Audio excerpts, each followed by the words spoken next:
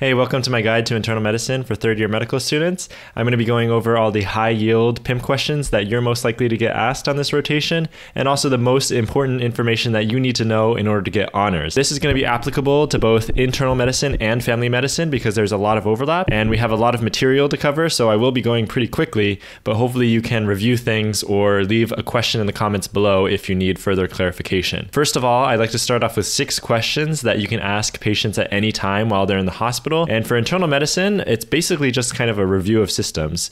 Did you have any fevers or chills overnight? Any chest pain, shortness of breath, abdominal pain, nausea and vomiting? And did you have a bowel movement? And then one bonus question is that I really like asking about patients' hobbies. I feel like this is a very underrated question to ask, but it immediately helps you build rapport with your patients because they feel like you're expressing interest in them. And sometimes you actually do really find useful information with this question as well. Next are 3 additional things I wanted to talk about is that 1, don't underestimate the review of systems. I feel like in medical school, I didn't think the review of systems was that useful, but now as a resident, I've come to realize the strength and how useful it is. When you really don't know what's going on, just doing a full head-to-toe systems review can sometimes really clarify what's actually going on with the patient. And then all patients need a med rec on admission or a med reconciliation. That's because in internal medicine and in family medicine, patients are on a lot of medications, and so we need to go through all of the medications and ensure that we know exactly what meds they're taking at home so that we can properly give them the meds that they need while they're in the hospital. So as a medical student, this is one of the most important and helpful things that you can do for your residents is doing a thorough med rec because it's a very time-consuming process and it's actually very helpful when a medical student can do that, and that can be very helpful for your team. And then finally, social history is really important, and I think this is also something I underestimated during medical school, but knowing where a patient lives, what their baseline functional status is, like are they able to ambulate on their own or do they need a cane or a walker? These are very important questions to know early on because it helps you plan for where the patient is eventually going to discharge to, or what we call dispo. So let's just get right into it. There's a huge number of different conditions that I basically came up with off the top of my head that we see frequently in internal medicine, but I'm just going to kind of choose the high yield ones that are most important and that you're most likely to encounter on your rotation in internal medicine. So first one is going to be atrial fibrillation. This is the most common arrhythmia, and just getting straight into it, I like to teach medical students a mnemonic for causes of atrial fibrillation, and that mnemonic is the Pirates mnemonic. So P is for pulmonary or post-op, I is for ischemia, for example, acute coronary syndrome, R is rheumatic heart disease, A is anemia, T is thyroid, E is electrolytes and ethanol, and S is for sepsis. So these are some of the most common causes of atrial fibrillation. And what are the 2 major complications of atrial fibrillation? So why do we care so much about if a patient has atrial fibrillation? What are the bad things that can happen in patients with this? And the one that you really need to know as a medical student is that AFib is really a huge risk factor for stroke. And then the other complication you should know about is what's called RVR, or rapid ventricular response, where your heart will start just beating very rapidly, and this can cause hemodynamic compromise. But definitely you need to know that stroke is the big thing we're worried about with atrial fibrillation. And what is the location that thrombi typically form?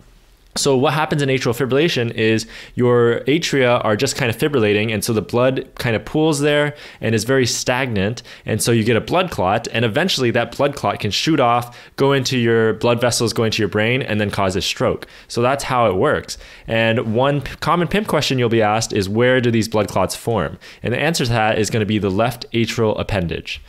What is a score that we can use to estimate the risk of stroke? This is very huge and something I didn't know when I was a third-year medical student going into my internal medicine rotation.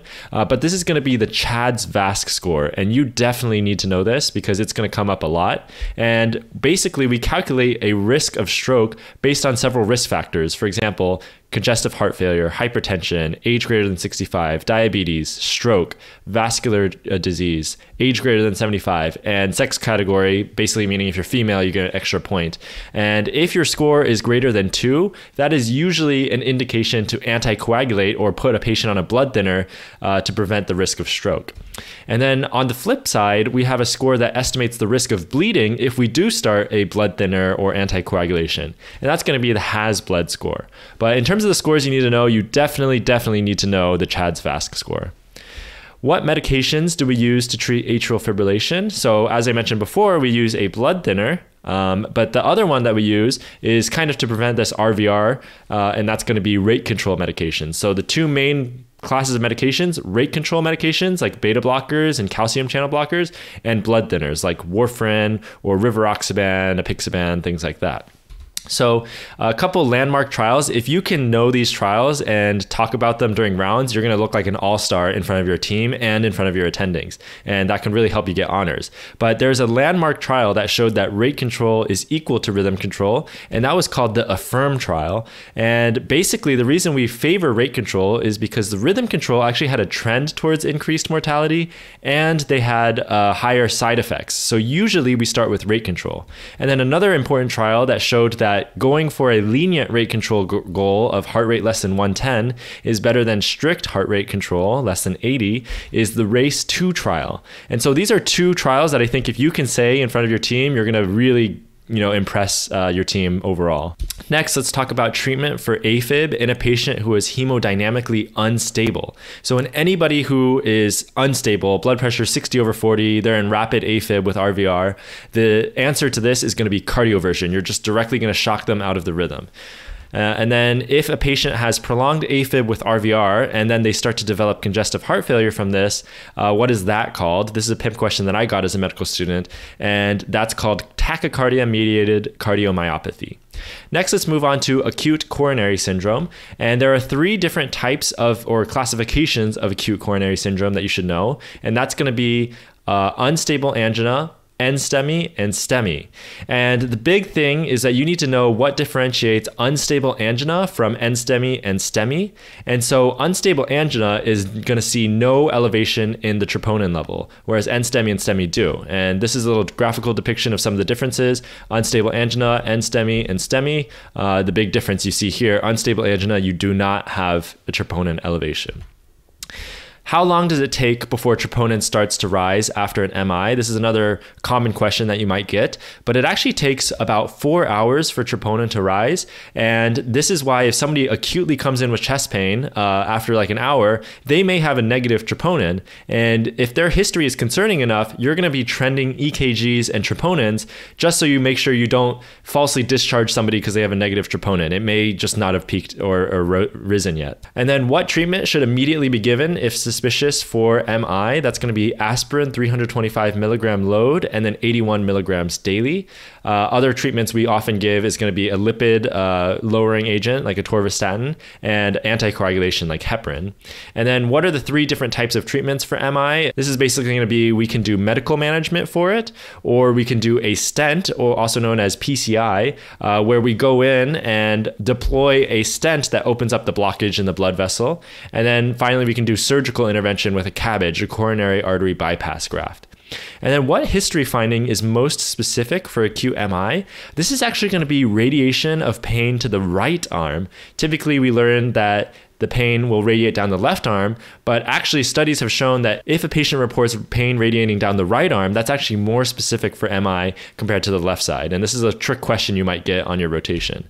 If a patient has chest pain with tenderness to palpation of the chest wall, or if it's reproducible with palpation of the chest wall, this is code for thinking that it's something musculoskeletal or costochondritis. And so if somebody's having acute coronary syndrome, they shouldn't get pain with palpation to their chest wall. And then there are three features of typical chest pain that you should know about. That's going to be substernal chest pain that's worse with exertion and relieved with rest or nitroglycerin. And the reason it's important to know these three typical features is because we have some different definitions. So if you meet 3 out of 3 of these criteria, that's called typical chest pain. If you meet 2 out of 3, that's called atypical chest pain. And then if you meet 0 to 1 out of 3, that's called non-cardiac chest pain. Okay, and so that's what the answer to this question is right here. Finally, if a patient has elevated troponins and signs of ischemia, but you don't think it's from acute coronary syndrome, what do we call this? So say somebody is in septic shock, their blood pressure is 70/40, they've been hypotensive all the time, febrile, and just really sick, and they have elevated troponins. The answer to this is going to be what we call a type 2 MI, or what is also known as demand ischemia. And I remember as a medical student, people would throw this term out, and I didn't really know what they were talking about, but this is what they mean when they're having an infarction, they're having elevated troponins, but it's not due to a primary ACS event.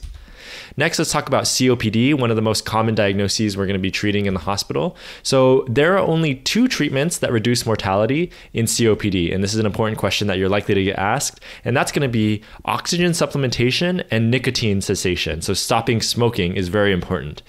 What is the goal oxygen saturation in these patients? That's going to be a goal O2 sat of 88 to 92%. And the reason we don't aim for a higher goal is that giving patients with COPD too much oxygen is actually a bad thing. And why is it bad? This is another common question you might get. And what a lot of people will tell you is, oh, it's because COPD patients start to use hypoxia as a drive of their respiratory rate rather than us without COPD, we use carbon dioxide to determine our respiratory rate. So too much oxygen will cause decreased respiratory drive. That's the most common answer people will give. But the real reason is actually not decreased respiratory drive. The real reason is actually reversal of hypoxic pulmonary vasculature. And that sounds very confusing, but I'm going over this because this is going to be on your board exams, it's going to be on your shelf exams, and you're going to get pimped about this. And the real answer is reversal of hypoxic pulmonary vasculature. So basically, in COPD, you have areas that are obstructed and that are not well ventilated. So what happens is you have blood vessels going to those areas, and the COPD patients will constrict blood vessels there to reduce blood flow to places with poor ventilation.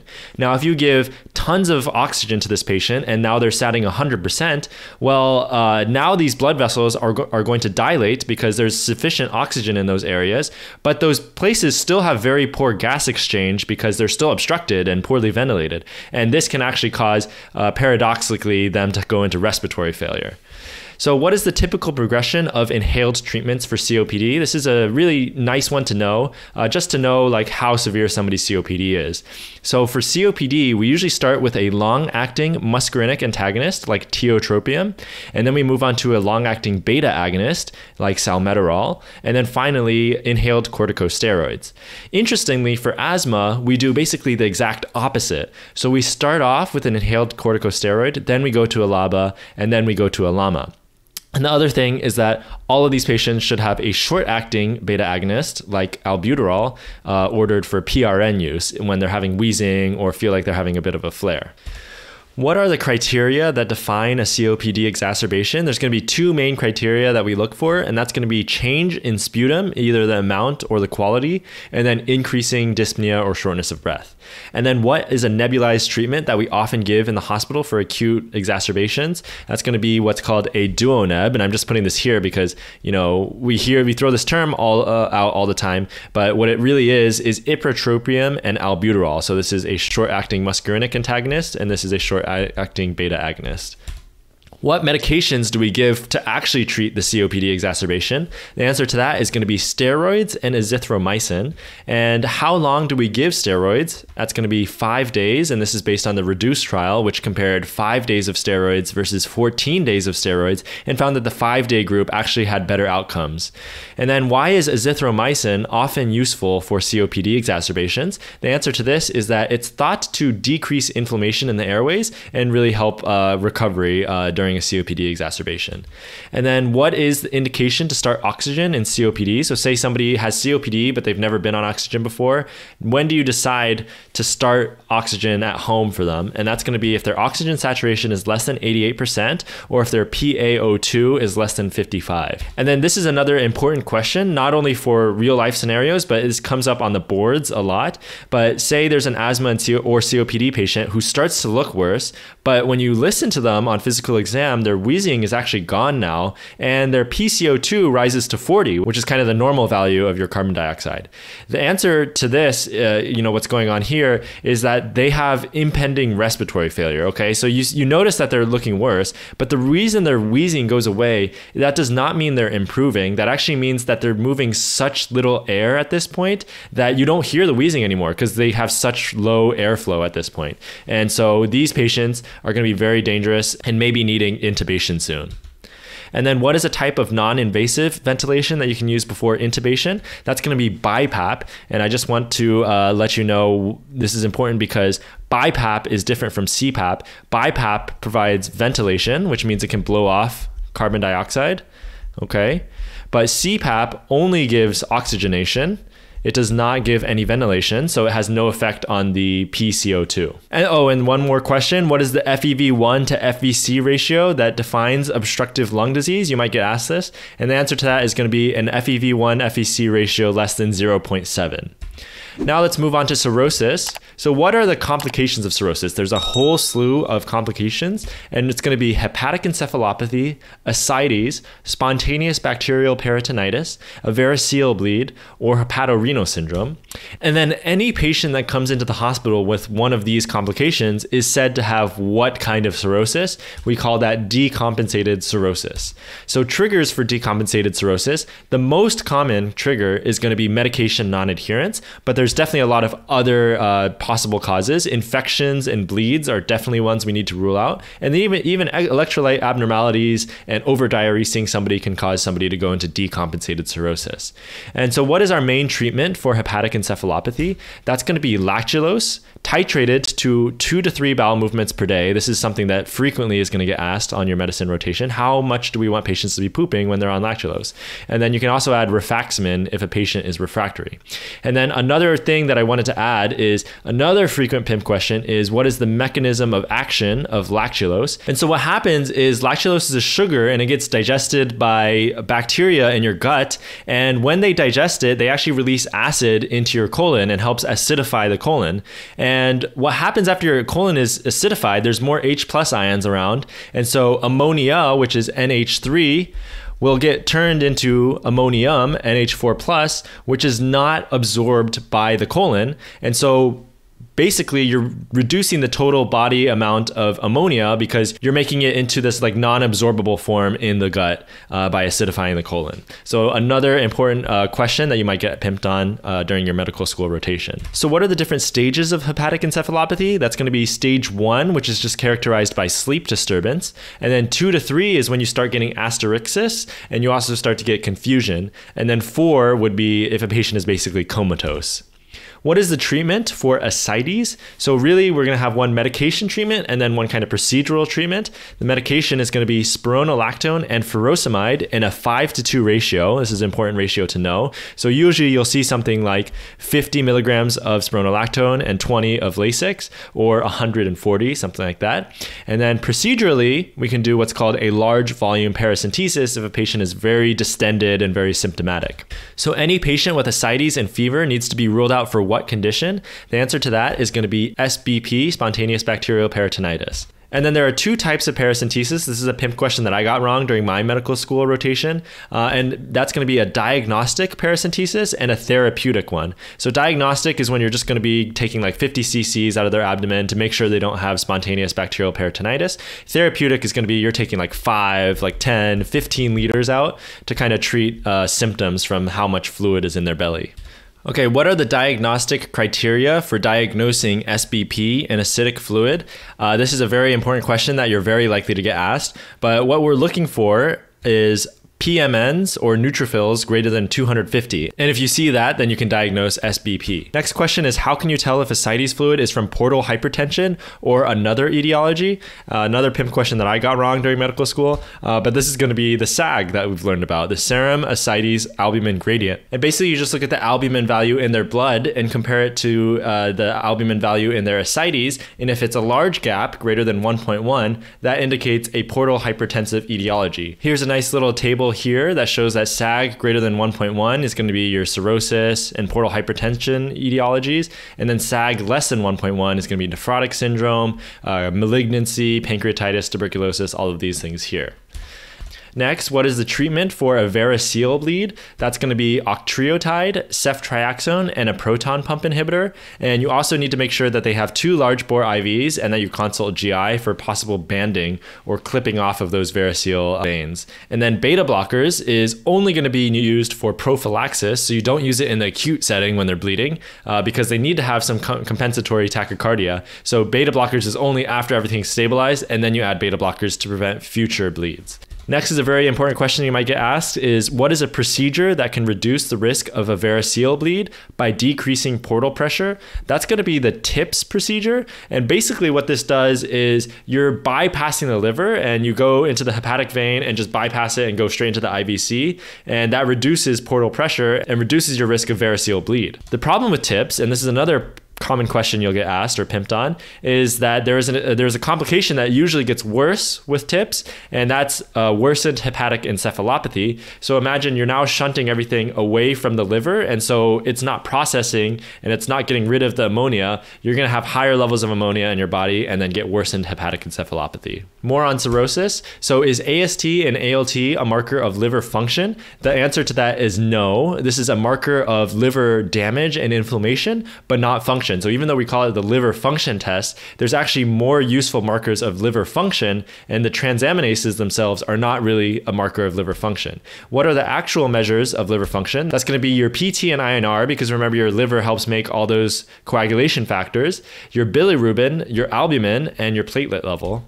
And then what is a score that is used to determine the degree of cirrhosis and the need for transplant? That's going to be the MELD sodium score, another important score that you should know about. And basically, if this score is greater than 15, that's when you start thinking about transplant for these patients. Now let's talk a little bit about acute liver injury. So there are 2 patterns of liver injury that you really need to know, 2 broad categories of liver injury. And the reason it's important to know this is because there's a different differential diagnosis for both of these. So you have a hepatocellular pattern of liver injury and a cholestatic pattern. And hepatocellular is going to be your AST and ALT significantly elevated, and then your alk-phos and Billy are only kind of mildly elevated.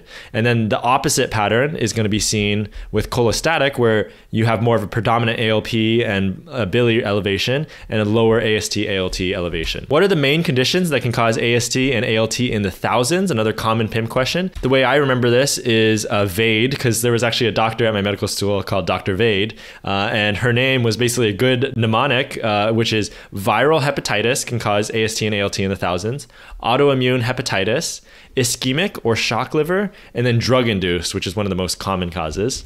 And then what is an antibody for autoimmune hepatitis? You should definitely know this. This is going to be the anti-smooth muscle antibody. And an antibody for primary biliary cholangitis, this is going to be the anti-mitochondrial antibody.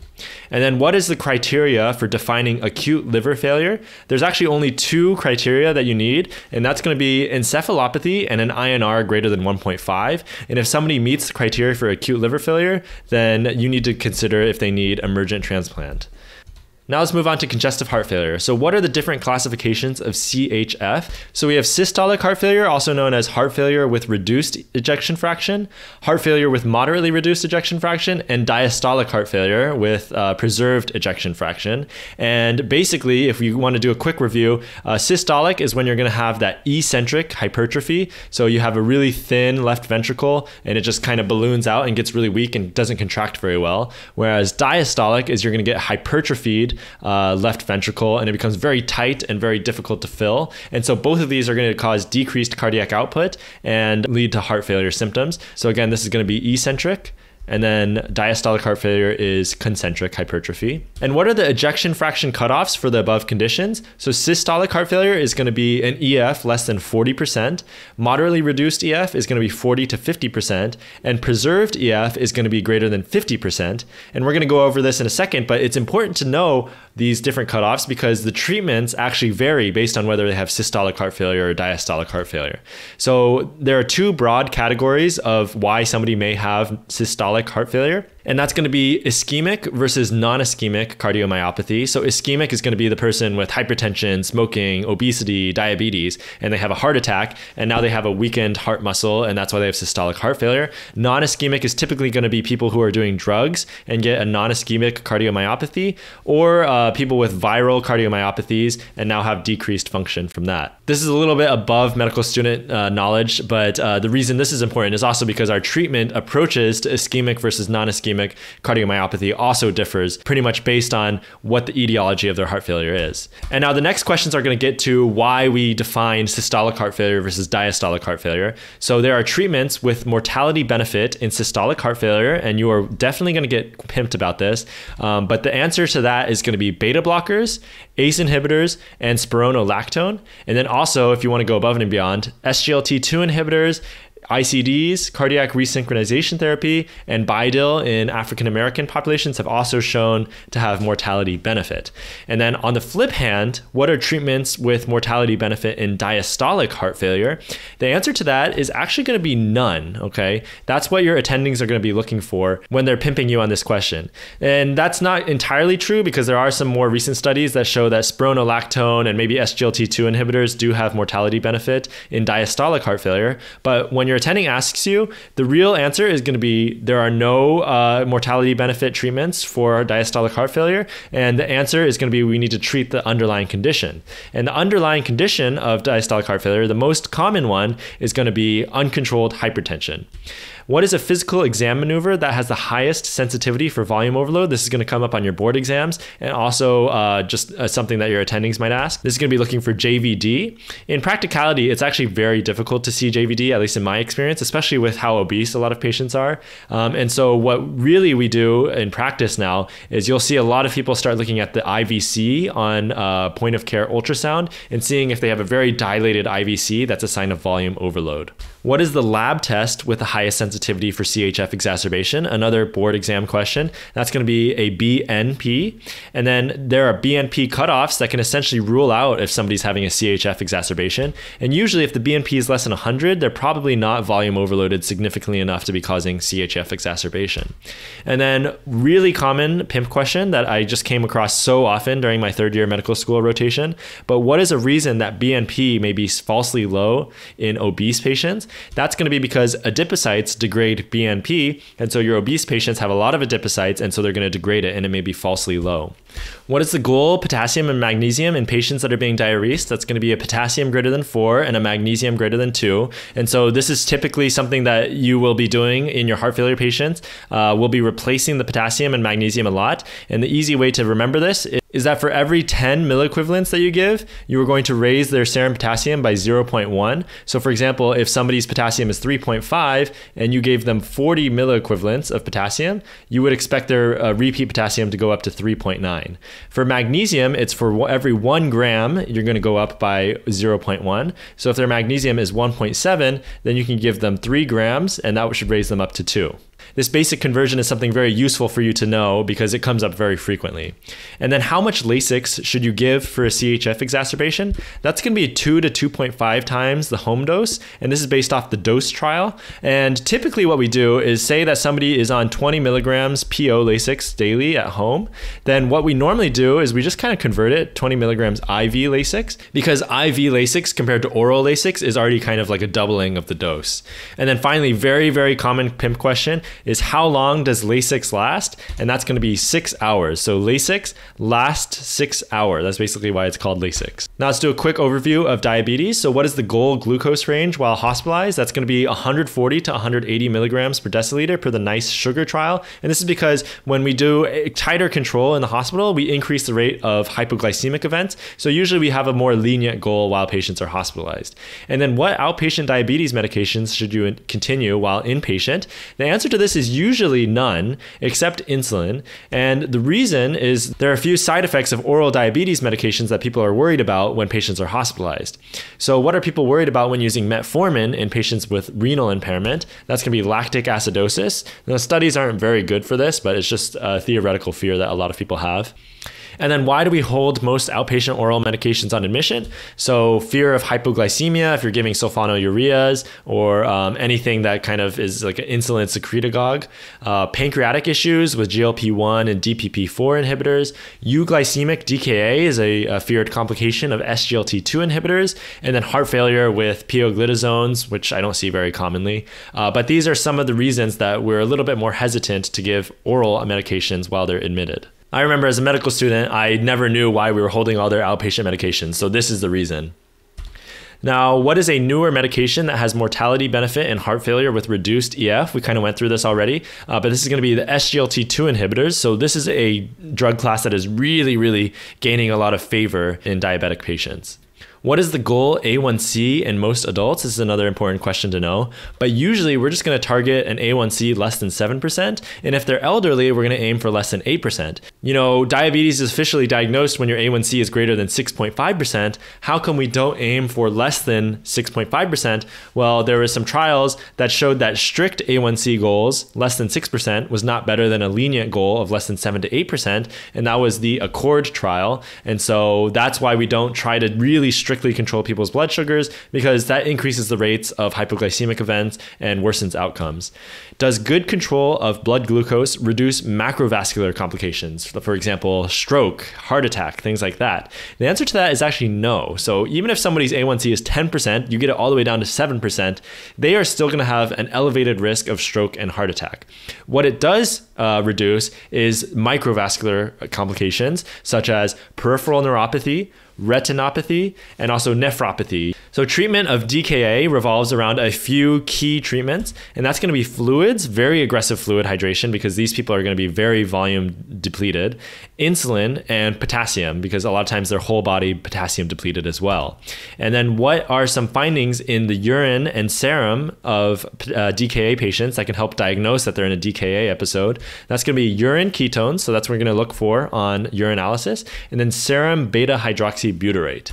What value do we trend while treating patients with DKA? So we're going to be looking at their basic metabolic panel, and what we're looking at is we're looking at their anion gap, and we're waiting for that to close. So basically, if you remember your BMP, you have your sodium, so let's say they're 135, and you have potassium, say they're 4, and chloride 110, and say their bicarb is 10, and their creatinine and BUN is 50 and 2, and their glucose is 400. Okay, so the way to calculate the anion gap is going to be the sodium minus the chloride minus the bicarb.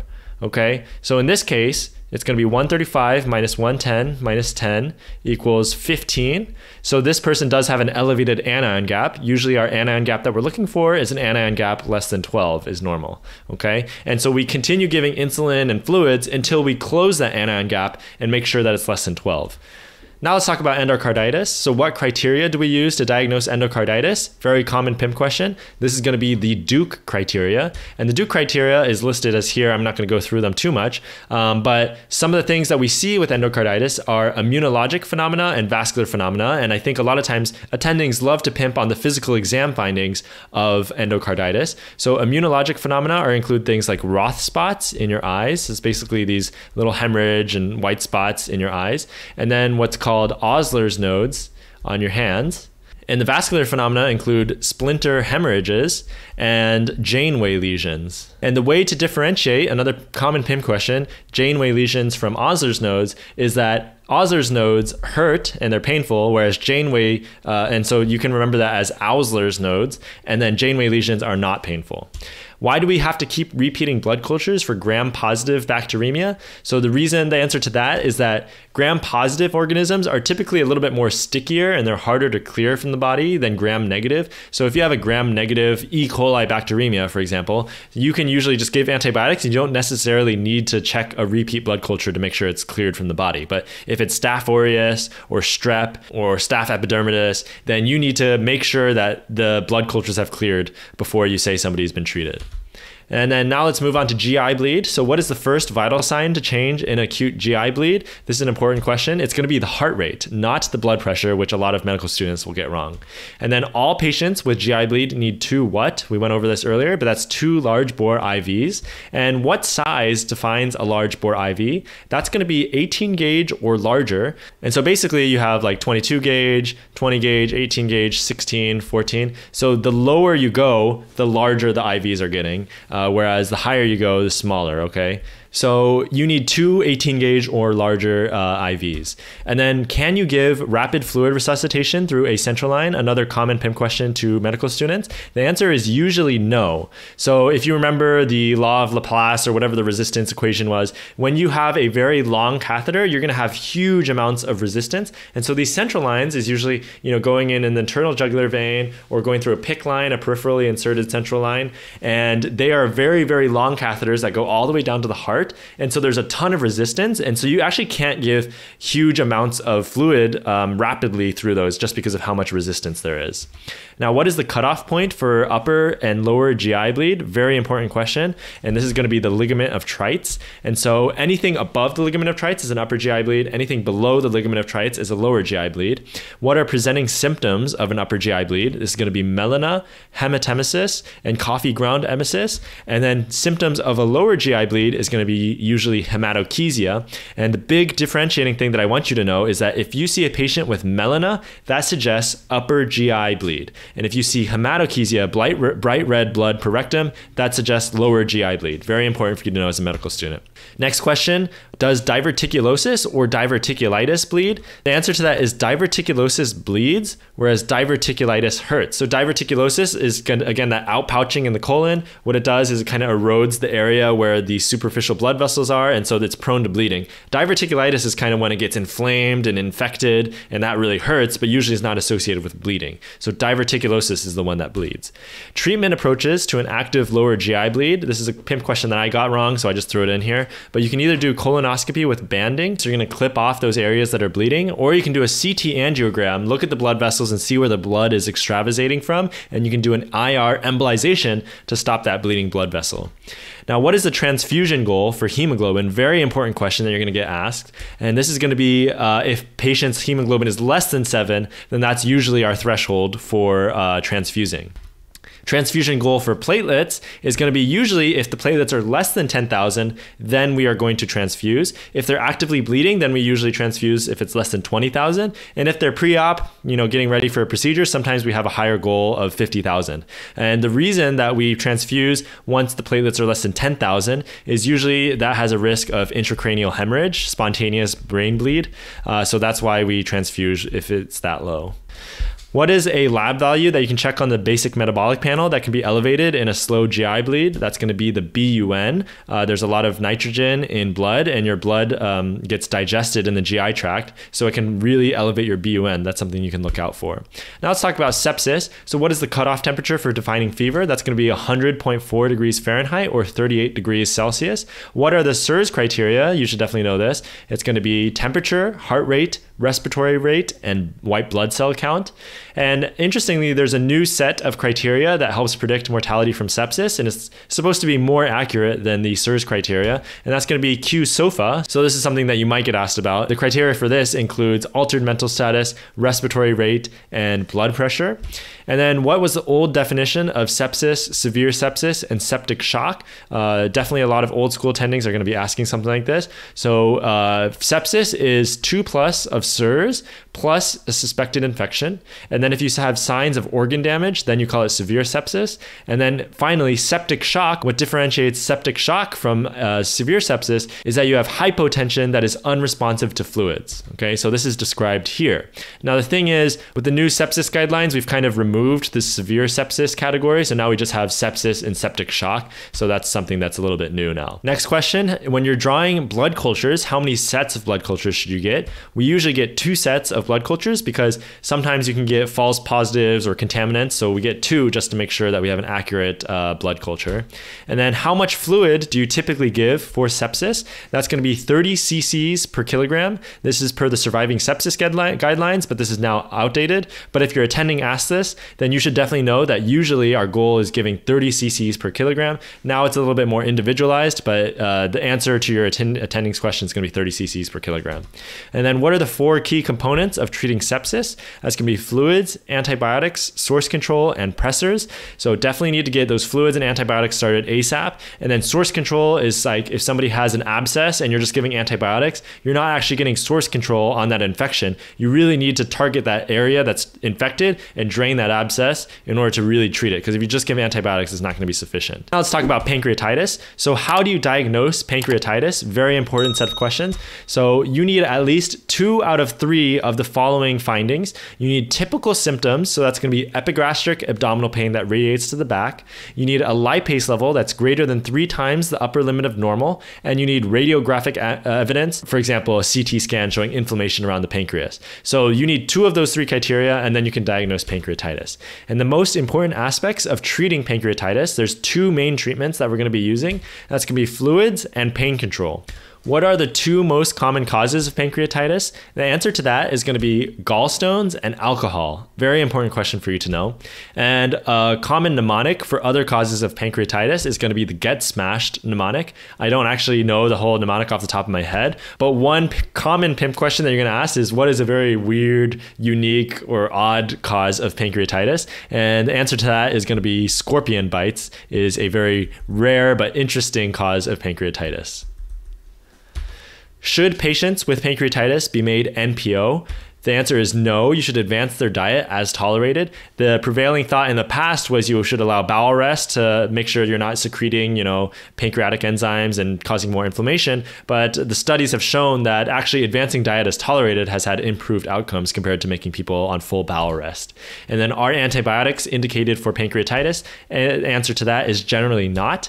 And what are scoring systems for predicting mortality from pancreatitis? That's going to be the BISAP and the Ranson's criteria. So BISAP stands for BUN, impaired mental status, SIRS criteria, age, and pleural effusion.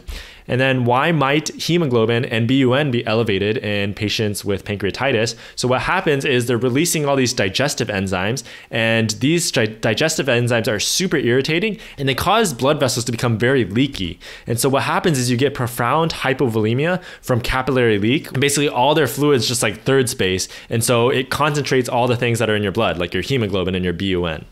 Now, why might calcium be low? This is a pimp question that I got. And this is because those pancreatic enzymes actually bind to calcium in a process known as saponification.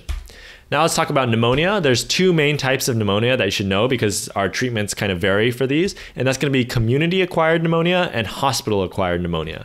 So what are some scoring systems that determine if a patient needs to be admitted? That's going to be the CURB-65 and the Pneumonia Severity Index.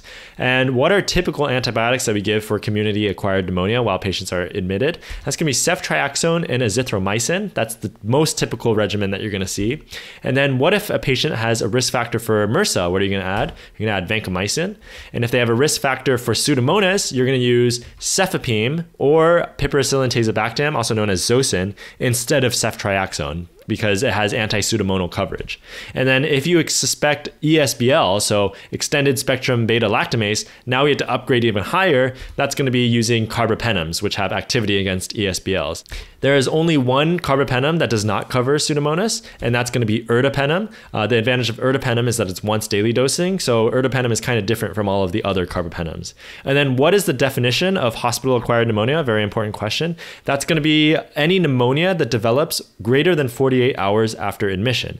And usually when somebody develops hospital-acquired pneumonia, we automatically start them on Pseudomonal coverage because they have that's basically a risk factor for Pseudomonas. So they'll usually start on cefepime or Zosyn based on your institution, and then plus or minus vancomycin depending on the MRSA rates at your hospital as well.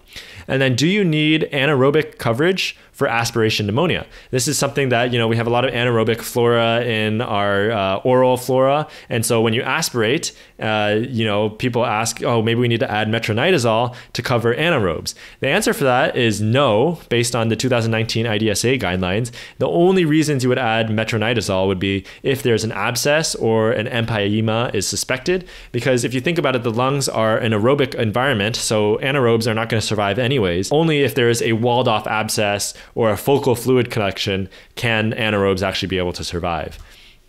Now let's talk about UTI. So what are UA findings that are suggestive of UTI? That's going to be leukocyte esterase, nitrites, white blood cells, and bacteria. So leukocyte esterase is basically an enzyme that white blood cells produce. So that tells you that white blood cells are active right now. And then nitrites are kind of like this enzyme that bacteria release. So that's another sign that you might have a urinary tract infection. And then one other thing is that if you see squamous cells on your UA, that indicates that the sample is potentially contaminated. It wasn't a very good clean catch. So sometimes it might not be as accurate. Now, should asymptomatic bacteriuria be treated? So you see a patient, E. coli is greater than 100,000 colony forming units, but they have no dysuria, no suprapubic tenderness, no symptoms at all. The answer is no. The only time we really treat it is pregnant patients, because they have worse outcomes if you don't treat their bacteriuria.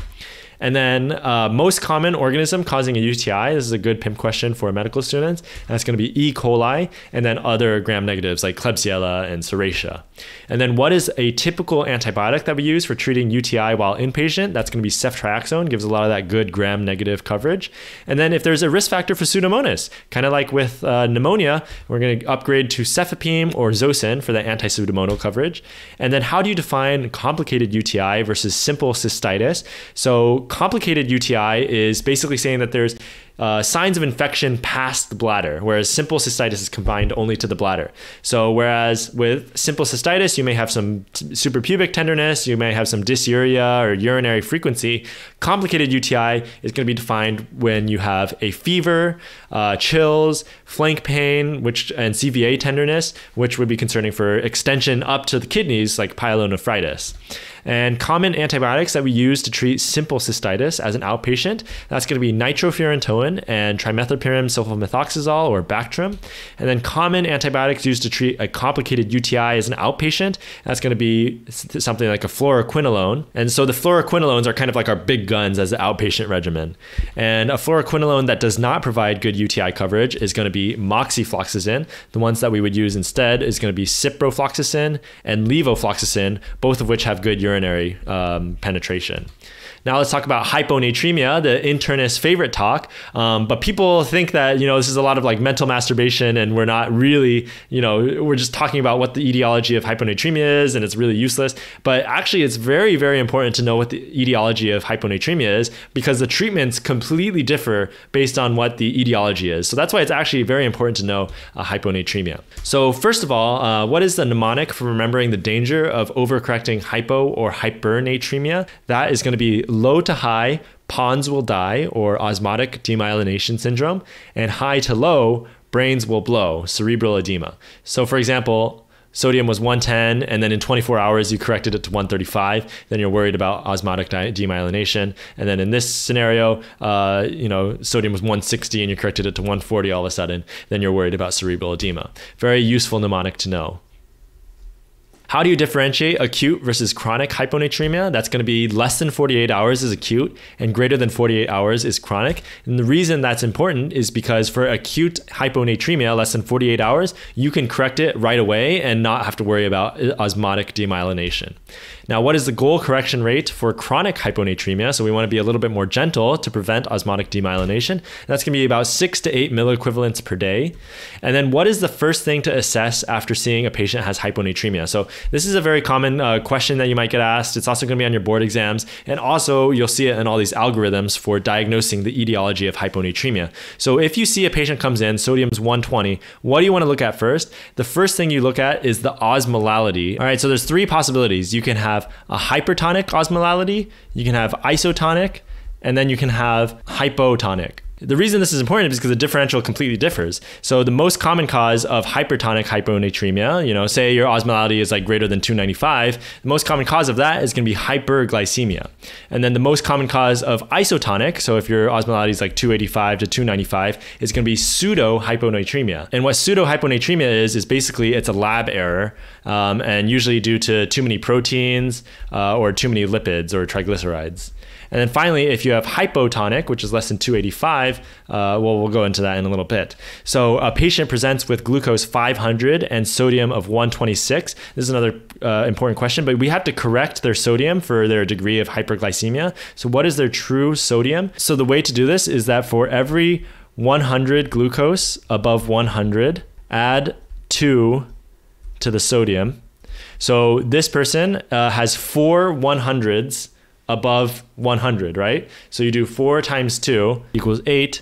So you do 126 plus 8 equals 134. So that's what their sodium is going to be after doing correction for hypoglycemia. Very common thing that you may have to do while you're in the hospital. Okay, so next question is the next thing to assess after determining a patient has hypotonic hyponatremia. This is the most common cause of hyponatremia that we see. And now we want to look at their volume status, okay? And this is super, super important because it totally dictates our treatment. So I'm just going to do a very superficial discussion, but if your patient has hypovolemic hyponatremia, our treatment is usually going to be fluids. If they have euvolemic hyponatremia, it's going to be usually fluid restriction. The most common cause of this is going to be SIADH.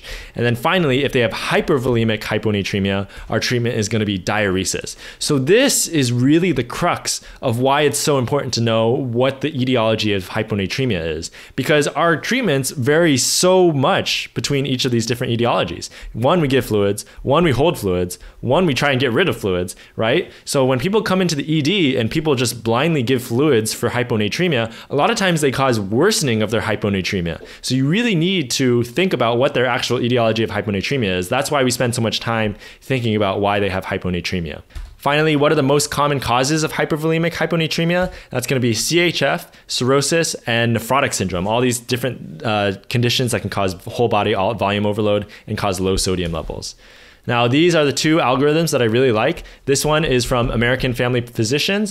Every time I want to look it up, I just go to Google Images and I just type AFP hyponatremia algorithm. And so this really shows you, first we look at the osmolality. We see if it's hypertonic, then it's probably hyperglycemia. If it's normal, then it's probably pseudohyponatremia. And if it's low, then we go down and we check their volume status. Hypovolemic, we usually give fluids.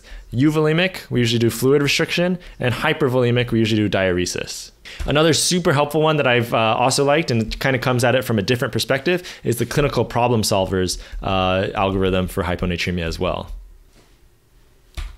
Okay, let's talk about hyperkalemia. So what is the first test that you want to get if the potassium is high? That's going to be an EKG. The first EKG finding of hyperkalemia is going to be peaked T waves. And the next EKG finding of hyperkalemia is going to be widened or prolonged QRS. And then finally, if you continue to not treat their hyperkalemia, what's going to happen? They're going to develop a sine wave, and then they're going to progress into ventricular fibrillation, asystole, or pulseless electrical activity. They're going to die. So that's why we check an EKG, because we want to see how much these high potassium levels are actually impacting their cardiac conduction. Now, what is a treatment that we give to stabilize the cardiac membrane? So if you see any EKG changes, then we immediately give this treatment. It's going to be calcium gluconate. And then finally, we have some temporizing measures that are useful to lower the potassium levels temporarily. And that's going to be insulin plus D50, sodium bicarbonate, and albuterol. So how this works, insulin, again, works through the sodium and potassium ATPase. So you give them both insulin and D50 to make sure they don't get hypoglycemic, but the insulin drives potassium into cells. The same thing happens with sodium bicarbonate. So if you're making their pH of their blood more alkaline, what happens is that H+ ions in their cells will go out into the blood to try and make it more acidic again. And then they need to be exchanged for another positive ion, so the potassium will go back into their cells. And then albuterol also works with the sodium potassium ATPase and causes shift of potassium into cells. But again, these are only temporary measures that only last for about 1 to 4 hours.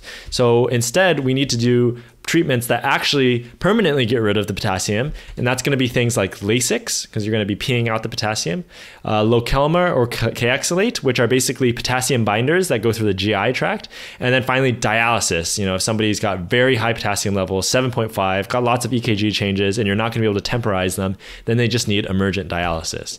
So what is the framework for different causes of elevated potassium? This is going to be electrolyte shifts, excess intake or release. Usually this is going to be rhabdo, cells are lysing, tumor lysis syndrome. Cells have a ton of potassium in them, so it can cause hyperkalemia. And then poor excretion. This is usually going to be renal failure, kidney failure, not able to pee out that potassium, but also constipation can cause hyperkalemia as well. Now let's talk about acute kidney injury and dialysis, very important topics to know because so many of our patients come in with acute kidney injury. So what is the definition of an AKI based on the creatinine level? So this is an important question to know. AKI is defined by a creatinine greater than 0.3 from their normal baseline or greater than 50% of their baseline. So if their creatinine is normally 1 and it comes in at 1.2, they're not quite at an AKI level yet, but if it's 1.3, then you would define that as an AKI. And then how long should creatinine be elevated before you call it chronic kidney disease? So now it's progression of their kidney disease. That takes 3 months. So if now he's been at 1.3 and it's just for the next 3 months, it just stays at 1.3, it never goes down. Now that's his new baseline and we call it CKD. There are 3 categories of AKI. It's a nice framework for determining what the cause of their AKI is. And that's going to be pre-renal, intrarenal, and post-renal. Very important question that you're very likely to get pimped on. And then what is a lab test that you can use to help differentiate pre-renal versus intrarenal AKI? That's going to be a FeNA, fractional excretion of sodium, or FE urea if a patient is on a diuretic. Honestly, the studies regarding these are actually not that useful, but this is something you can definitely get asked about on your internal medicine rotation.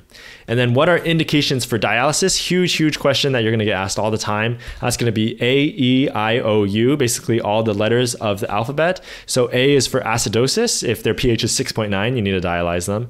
E is for electrolytes. Usually this is hyperkalemia. If their potassium 7.9, you're getting EKG changes, like we mentioned in the last slide, then you need to dialyze. I is for ingestion of intoxicants, any like toxic things. O is for overload. If they're severely volume overloaded, they're not making urine, then you need to dialyze and get that volume off. And then U is for uremia. So if their BUN is like 100 plus and they're uremic, they're encephalopathic, that is an indication for dialysis. What is the type of imaging we're concerned about getting in patients with AKI or CKD? That's going to be any imaging that uses contrast because there is a concern that contrast can cause AKI by causing vasoconstriction. And what happens is a patient goes in, gets a CT abdomen and pelvis with contrast, and then we see an AKI a few days later. So the typical timing for contrast-induced nephropathy is really going to be 2 to 3 days. And how much of a creatinine rise is expected after starting an ACE inhibitor? That's going to be up to a 30% increase in their creatinine. And then is a creatinine increase from 1 to 2 or 3 to 4 more significant? This is an important question you might get asked. So I'm going to just show you how 1 to 2 is a lot more significant and a lot more worrisome compared to 3 to 4 or even 3 to 5, something like that. I'm not as worried as, 1 to 2. So this is a graph of your GFR compared to your creatinine level. So say your creatinine is 1, so if we trace it all the way over here, then your GFR is like 100. Now if you go from 1 to 2, now all of a sudden you've dropped your GFR from 100 to 20. If you go from 3 to 4, you've basically only gone from 17 to like 15. So you can see how changes in creatinine at lower levels has a much bigger impact on your GFR than if somebody already has very high creatinine. What is the most important marker of kidney function? So we talk about creatinine all the time, but truly the most important marker of kidney function is going to be looking at the patient's urine output because that's really going to tell us how the kidneys are functioning. Now let's go do a hodgepodge of different questions: antihypertensives, DVT, PE, and aortic stenosis. So what is the goal blood pressure for outpatients? This is really nice to know. The goal is usually going to be less than 130 over 80. This is per the SPRINT trial, which showed that less than 120 over 80 was good. But then there's this Accord trial, which showed that less than 140 over 90 was good. So now they kind of just took the middle of that, and now it's like less than 130 over 80. And then if they're more elderly, you can be a little bit more lenient because we want to prevent episodes of hypotension. What are the 3 first-line antihypertensives? Very important to know. ACE inhibitors, calcium channel blockers, and thiazides per the ALLHAT trial. And then importantly, not beta blockers. Okay, beta blockers are not considered a first-line antihypertensive. They're actually pretty bad at controlling blood pressure. And what is a triad of risk factors for developing DVT/PE? That's going to be called Virchow's triad. So that's going to be hypercoagulable state, venous stasis, and endothelial injury. And then what is a score that we can use to evaluate the likelihood of PE? These are important scores to know about. It's going to be the Wells score and the PE rule-out criteria. And so PE rule-out criteria, if they score 0 on this, you can officially rule them out for PE. If not, then you can use the Wells score to risk stratify. Are they a low risk of PE or a high risk of PE? And then next, we can get a lab test that can help us assess the risk of PE. And that's going to be a D-dimer. So D-dimer is basically a byproduct of clot degradation. So if there's a clot, you'll see an elevation elevated D-dimer, which could be suggestive of a PE or DVT. But one important question that people always ask medical students is D-dimer useful in patients with a high Wells score? So these are patients where you have high suspicion of PE, okay? And is D-dimer useful? The answer is no. D-dimer is only useful in lower scores, less than 4, in order to rule out the need for a CT scan to look for a PE. And so this makes sense because if you have high suspicion for a PE and then you get the D-dimer and it's negative, you still have a high suspicion of PE. So you're going to progress to that, you're going to go to that CT scan anyways. The only situation in which it's useful is when you have a low Wells score. That means you have a low suspicion for PE. And then you get a D-dimer, which is negative, which confirms that you have a low suspicion. Okay, so you only get D-dimer if it's a low Wells score. Part of the Wells score is unilateral leg swelling, and that is defined by a greater than 3 centimeter circumference compared to the other leg. And then what is the medication we use to prevent DVTs in hospitalized patients? That's going to be Lovenox or heparin if patients have renal impairment. And then there's a name of mechanical methods of DVT prophylaxis. So we like strap these things on patients' legs and basically massage their legs and squeeze to try and promote blood flow. And that's going to be SCD or IPC, sequential compression device, or intermatic pneumatic compression device. And the evidence for these is not super great, but it's better than nothing because sometimes we can't put patients on heparin or Lovenox or any blood thinner. Next, what are the 3 cardinal symptoms of aortic stenosis? Very important question to know, but this is going to be angina, syncope, and heart failure. And then what is the mortality rate of aortic stenosis after you develop the above symptoms? So angina has a 5-year 50% mortality, syncope has a 3-year 50% mortality, and the development of CHF has a 2-year 50% mortality. And then does the loudness of the murmur correlate with the severity? These are all pimp questions that I got asked when I was in medical school, but the answer is no. So if you hear a very, very loud crescendo, decrescendo murmur, that does not necessarily tell you how severe the aortic stenosis is. Instead, there are other physical exam characteristics that are suggestive of more severe AS, and that's going to be a late peaking murmur, a diminished S2, and pulsus parvis et tardis. Now let's talk about general healthcare maintenance. Last slide, almost there, guys. So influenza vaccination is going to be yearly. Pneumonia vaccination is going to be for all adults greater than 65 plus. But if they have a lot of these comorbid conditions, then you usually do 21 plus. So if they're a smoker, heart failure, diabetes, alcoholism, and then there's a whole slew of other conditions and also different vaccinations that we use, different timings of the vaccinations. But in general, all adults over 65 plus or 21 plus if they have different comorbid conditions. Tdap vaccination is going to be every 10 years. Shingles vaccination is going to be at age 50 plus. Colon cancer screening is going to be a colonoscopy starting at the age of 50 all the way up to 75, and you need a routine one every 10 years. The main exception for this is if you have IBD, then you get your first colonoscopy after 8 years after diagnosis, and then every 1 to 2 years after that. And then if you have a family history of colon cancer, then you do 10 years before your relative got colon cancer, or age 40, whatever comes earlier. So for example, if your relative got diagnosed with colon cancer at age 44, then you would have to get your first colonoscopy at age 34. If your relative got colon cancer at age 53, then you would get your first colonoscopy at age 40 because age 40 is earlier than 10 years less than 53, which is 43. Okay, osteoporosis screening is recommended as a one-time DEXA after the age of 65 for all females. And then breast cancer screening is going to be from age 50 to 74 with a mammogram every 2 years. And a risk-benefit discussion, if they're higher risk, you can start screening at the age 40 as well. Cervical cancer screening is going to be ages 21 to 64 with a pap smear every 3 years or a pap plus HPV test every 5 years. Lung cancer screening is a very important one to know because you might get asked about this. But this is from ages 55 to 80 with a 30-pack year smoking history, and they're currently smoking or quit in the last 15 years. So very important that we only get a CT scan to screen for lung cancer if they have this 30-pack year smoking history and if they're a recent or currently smoking person. And then abdominal aortic aneurysm screening is going to be any man who is a smoker between age 65 to 75. And then diabetes screening usually is going to be at age 45 plus, but any patients with comorbid conditions like hypertension, obesity, other risk factors, and Asians usually get screened a little bit earlier too, then those are indications to screen earlier. But otherwise, age 45 plus, everybody should get an A1C. Prostate cancer screening. Recently, the USPSTF had recommended against prostate cancer screening routinely, but now they've changed it back to a risk-benefit discussion. So this is between men age 55 to 69, and keep in mind that African American men are at higher risk. So I highly recommend when you're doing your outpatient family medicine or internal medicine rotation, you really need to review the USPSTF guidelines, which give all the guidelines to routine screenings that we do as outpatients. All right, and that is it for my guide to internal medicine for third-year medical students. If you made it this far, congratulations. It was a long one, and I hope there was a ton of high-yield information in this presentation, and I'm sure that this is going to help you get a lot of PIMP questions right on your rotation, because I know these are all the questions that I had gotten asked and I thought were high-yield and important for you to know. If you have any questions or comments, definitely leave them down in the comment section down below, and I will 100% respond to them and answer any questions that you guys have. I hope you guys enjoyed. If you like this content, you want more things, please let me know what you want to see in future videos. Like and subscribe if this video was helpful for you and you want to see more content like this in the future. And thanks again for watching. Peace.